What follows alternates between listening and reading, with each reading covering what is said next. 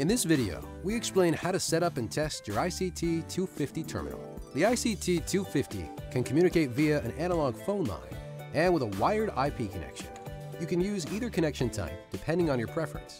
The IP connection is faster, so if you have an IP connection available at your business location, we recommend you use it. First, you need the terminal to communicate to the host. If you decided to go for an IP connection option, you need to connect your terminal to an active IP connection. Take an Ethernet cable from the box, plug one end of the cable into a modem or a router, and the other end into a port on the extension labeled with the letters ETH.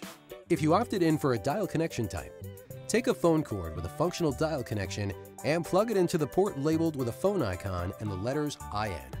Now that the connection cable is plugged in, let's power on the terminal. All cords and cables, including a power cord, connect to the extension and not to the terminal directly. The extension itself is connected to the terminal. Take a power cable out of the box and plug it into a power outlet. Now, plug the other end of the power cord into a port on the extension labeled with a lightning bolt. The terminal will light up and go to the main screen. Once the terminal is powered up, you need to perform a simple connectivity test, otherwise known as key exchange. Press 9 for more. Press 4 for admin, and press 2 for key exchange.